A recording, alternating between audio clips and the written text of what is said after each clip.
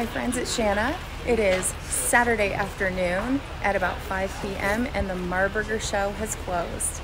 It closes at 4 p.m. so the vendors are all packing things up. I'm here in tent F, and actually Maison de France, Ginnie Smith, who's here from Leeds, Alabama, has enough here that I really wanted to get in to show you.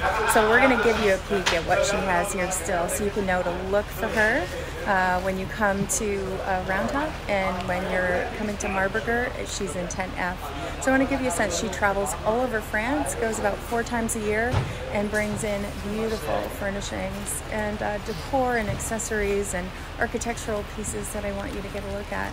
So I'm going to turn the camera around so you can get a look. Alrighty, so it's been a beautiful show, but I wanted to give you just a peek at some of what's here with some of the vendors here in tent F. This